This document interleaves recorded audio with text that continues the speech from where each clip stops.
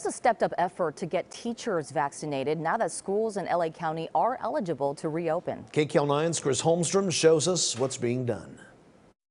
Where is our leadership? Where is the urgency? Dana Rosenthal is one of thousands of frustrated parents ready for their kids to go back to school. That after 11 months, they're still not opening the schools. They don't have the excuses anymore. The county says the numbers are going down. They had 11 months to figure this out, and yet they're still punting. Her son Brody agrees and tells me what he misses the most.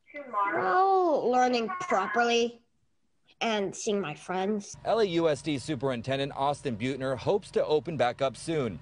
Today, the district announced its first school vaccination site for staff in Echo Park. They're pushing for their next site to be in Inglewood. We'll have the capacity at Hollywood Park to do everybody quite quickly. Whether that number of doses come or not, we do not yet know. That proposed site still needs approval from the county. If it gets the green light, the site will run in collaboration with the LA Rams, Hollywood Park, and the city of Inglewood. LA County Public Health Director Dr. Barbara Ferrer. Many school districts are already partnering with each other and with providers to create vaccination sites for their workforce. And in some cases, they'll be able to vaccinate teachers and staff from other districts and other schools. The biggest issue, the lack of vaccine doses. The district was only allotted 2,000 this week. The push comes after the county gave the district the all clear to reopen elementary schools for learning.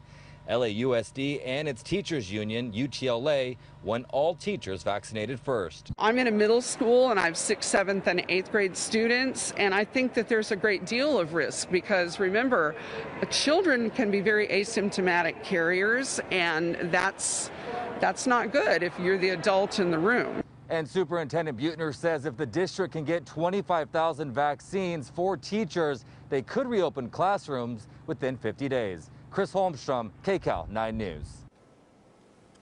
This is a live picture.